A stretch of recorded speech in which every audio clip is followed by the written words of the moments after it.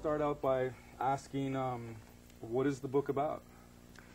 Yeah, it's essentially a science book, but based very much on spirituality. As you know, science and cosmology has several paradoxes, you know, like did the universe started with the Big Bang, for example. Everybody knows Big Bang. Is that real or not? Was it created or not, or did it exist? Or what will happen to it? So there's all these paradoxes and questions about the universe and life, and it's all intertwined with the spirituality, who we are, where we come from. All these questions are basically addressed in this book. So it started out by a simple question, teaching your son. Correct. And I remember in the green room you were talking about, it kind of led you to Einstein's theory, or? Yeah, well, I started looking into his book, and I looked at the last chapter of his book was Einstein's theory and relativity. And when I started looking into it, I started seeing similarities between what Einstein is saying versus what we hear, what spiritual masters are saying.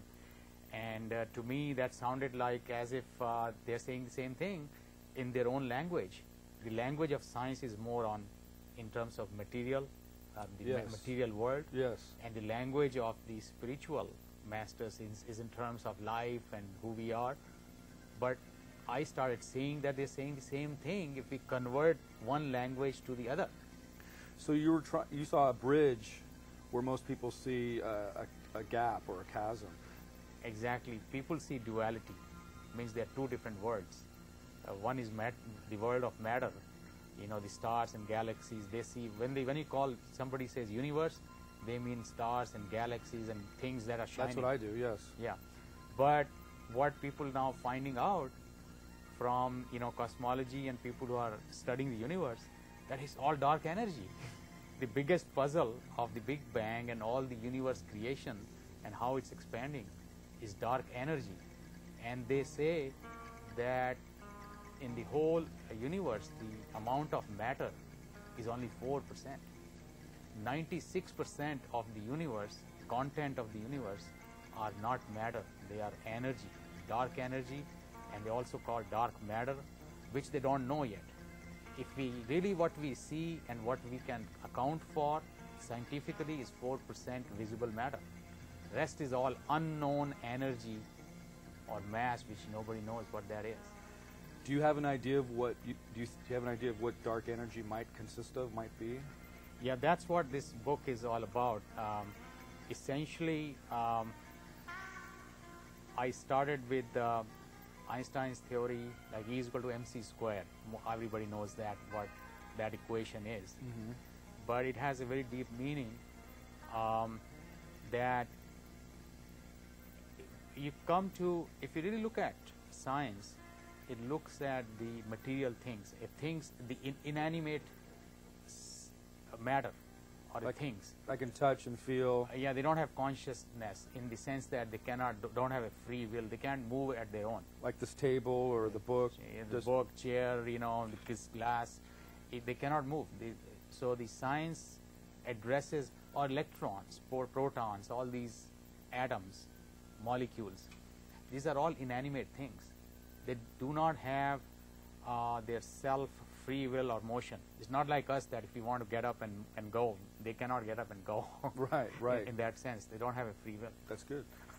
Now, if you look at the phenomena that's happening in the universe, look at even Big Bang. It happens at its own. Nobody, if you really look at it, it's happening.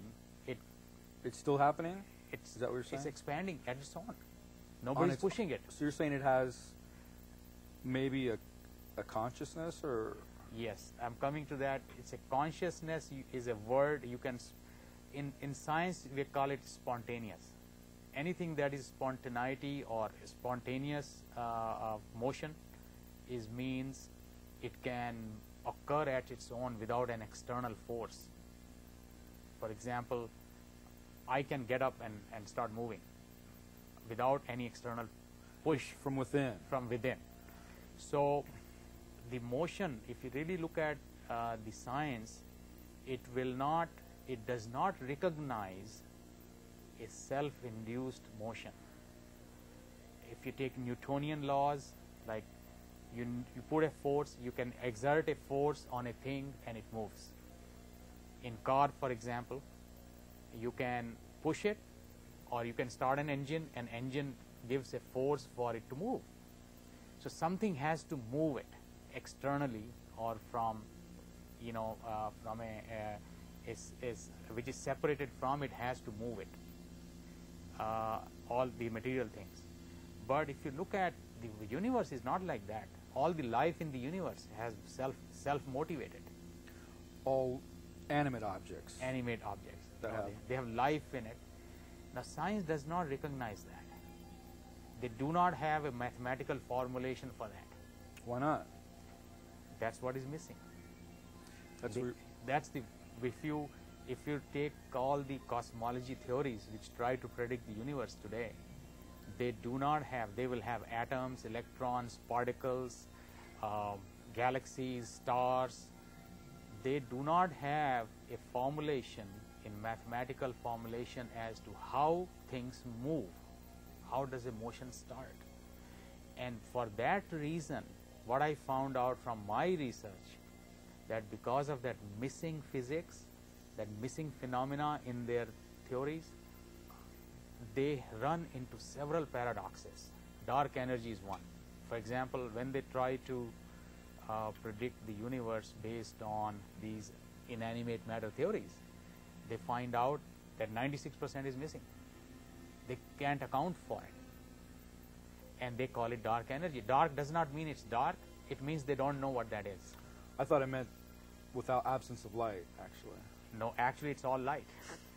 It's all light. Actually, the empty space is full of light and photons.